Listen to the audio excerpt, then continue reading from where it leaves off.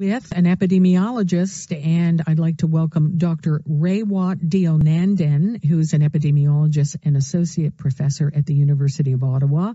Welcome, Doctor. Thank you for being here. Thank you for having me. All right, we're seeing some disturbing numbers, and I'll begin with the movement of the virus today and get your reaction. This second wave, how deeply are we in it? And now we learn that in Ontario, the Chief Medical Officer of Health says they're going to have more actions in the next few days, and Ontario could expect 1,000 cases a day during this month. What is that based on? Do you know? Well, it's based on modeling that I think is going to be presented later this morning. And that modeling, of course, is based upon what we've seen in the past, what we've seen in other countries, and the dynamics of the transmission as we currently know it. The infection rate, the transmission rate, the hospitalization usage rate, and things like that. So what we see in the southern hemisphere, Australia particularly, their second wave was extraordinarily large, bigger than their first, resulting in a lot more deaths than the first. And they got it under control with some fairly draconian actions. Right now in Madrid, we see their second wave is pretty bad. Their ICUs are full. They're canceling elective surgeries, and they're deep in it as well. So using those scenarios as cautionary tales, I think that's how the planning is being unrolled. It is becoming political, though, and, we often talk to virologists and epidemiologists from the United States. They're experiencing a different level of it. How is it for you as an epidemiologist to see the political rollout? It's both hilarious and upsetting. When we started planning for this pandemic or responding to this pandemic, no one ever expected that the politics would be a great confounder in how we responded, or indeed the misinformation and the fact that misinformation is accelerated by political agendas, right? So a third of my day is spent arguing with people or responding to misinformation that comes out of particular political camps. So it seems that there seem to be camps that actively want to promote the pandemic. And I don't know why that is. Is it a deliberate ignorance and denial of existing science, or is it a genuine refusal to accept the data in front of them? I don't understand it, but it is a deepening problem, yes.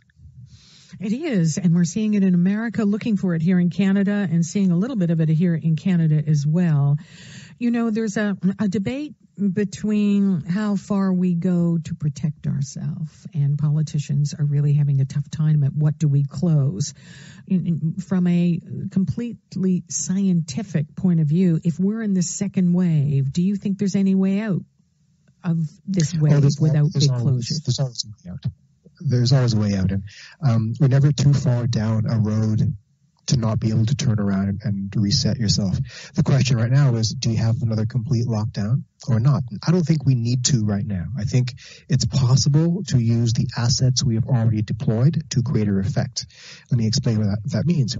So back in March and April, we used the hammer. The hammer is the complete lockdown because we didn't have a scalpel to more strategically excise the infection, as it were.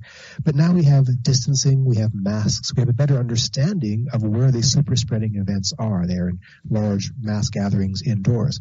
So I think it's possible to target certain sectors for closing, to target certain geographies that are experiencing, particularly high transmission rates, and to enforce better controls within certain businesses and homes, that sort of thing, to get this under control. When that fails, then we can consider using the hammer again. But I think we're in a better position now to have a more administrative and controlled oversight of the epidemic. All right. We had the announcement that they have procured from our procurement minister almost 8 million of these rapid COVID tests. How important is this, and how could it change the landscape for everyone?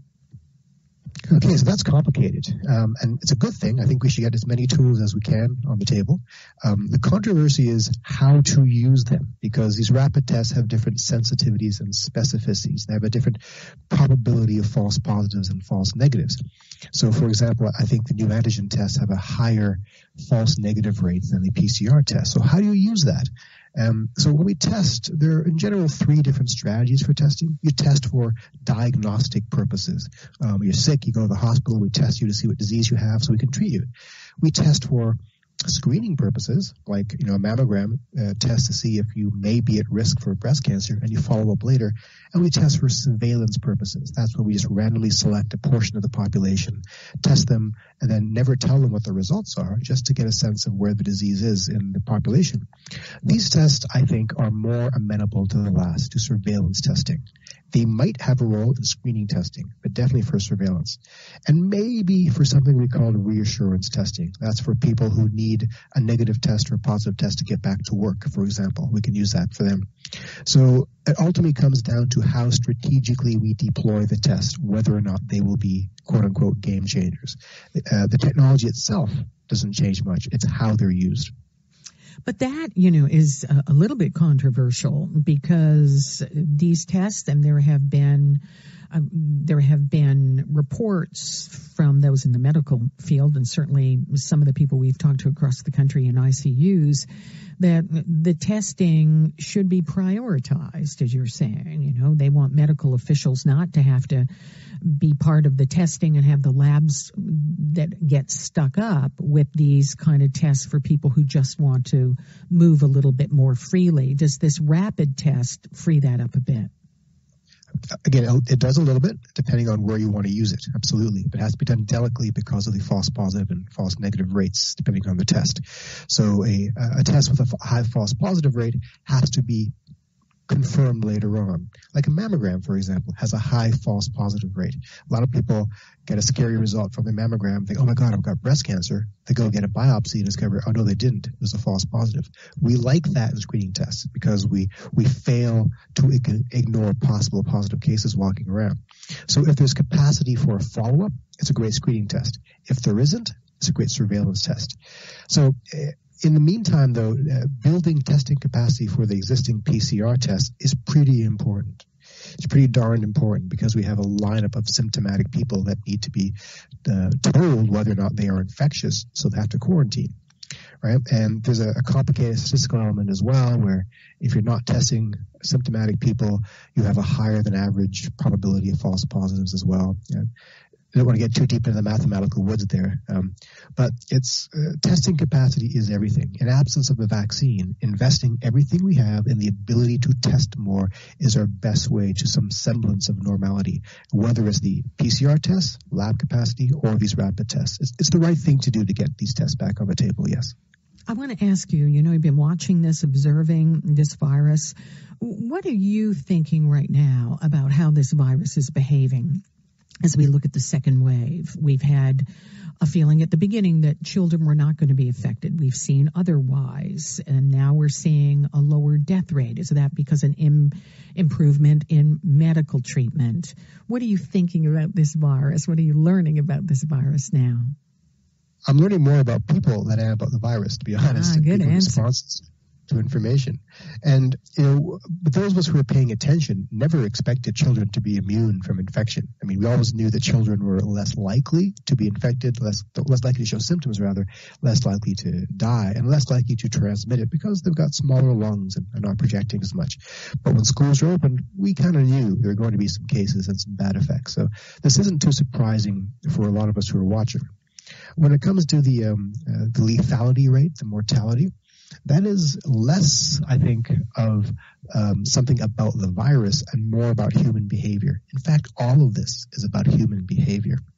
So it's less lethal right now because it's infecting a younger demographic who are less likely to be hospitalized, less likely to die as a result. But we do not live in a segregated society where the young are sequestered from the old. Teenagers live with their parents, for example, and it's only a matter of time before that younger demographic bleeds over into an older demographic, and it's starting already in Ontario. This past couple of weeks, we've seen that the numbers shift from young to old, which means we're likely to see greater hospitalization rates. I don't think the death rates will be as high as they were back in March or April for a number of reasons. One is we are better protecting our extremely vulnerable, that is long-term care residents, and we have a little bit more wisdom in how to clinically treat cases. We have more tools like remdesivir, the drug, and dexamethasone. We have a drug that can prevent death, and we understand ventilator settings better and things like that. So it won't be as dire in terms of raw death rate, I think. But more people might be infected this time around. That's what the modeling suggests. It's a wait-and-see scenario. Dr. Raywat Deonandan, thank you for joining us. Take care. Thanks for your expertise today.